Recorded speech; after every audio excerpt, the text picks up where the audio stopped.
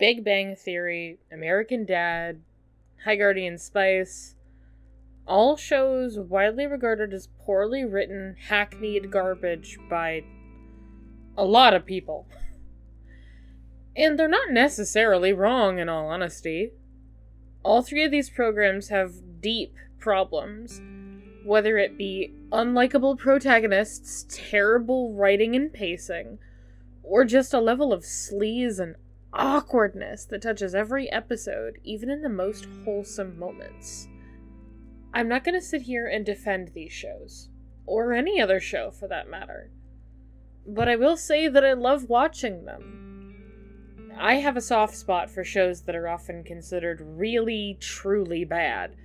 Hell, my favorite live-action DC film to this day is Batman vs. Superman, specifically the director's cut, because it allows the happy-go-lucky beacon of hope to have serious struggles and emotional issues beyond feeling defined by his powers.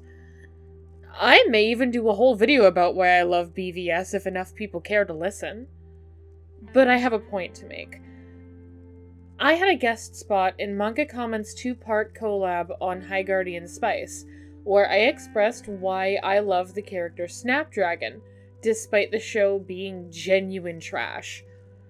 And the comments were unkind. A lot of misgendering, calling me a woman, mocking the way I speak, and my use of queer colloquial slang. That shit sent me into a deep depression. I never expected MangaKamen's audience, of all things, to be that vocally spiteful of a dissenting opinion. He's such an accepting and compassionate person, and a very dear friend to me, that the whole phenomenon broke my heart.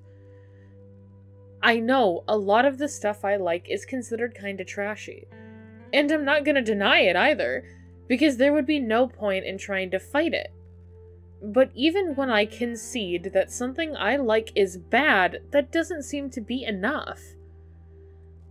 I think because of the way the internet has evolved, we feel this need to justify everything. From film, to TV, to internet media, to fashion. We constantly demand these deep analytical explanations for personal taste. We feel entitled to it from others. I like analyzing even the dumbest, most shit-tier quality stuff that I watch, so that isn't a problem for me. I'd gladly write a 10-page essay on why Sheldon Cooper as a character kept me from self-deleting as a teenager, because his relationship with Amy Farrah Fowler made me believe I could be loved. But I don't owe anyone that essay. We do not owe anyone an explanation or defense as to why we like or dislike something. There's a pair of phrases I think we need to learn as a society. I didn't say it was bad, I said I didn't enjoy it. I didn't say it was good, I said I liked it. Sometimes we just like things. Sometimes we hate them. A song may feel like someone is pouring hot glass into your ears and make you angry for no real reason. A certain aesthetic might make you delighted for no reason at all. Perhaps a show makes you laugh, even if the story is poorly written. Or perhaps a popular podcast that grips the hearts of thousands simply annoys the shit out of you.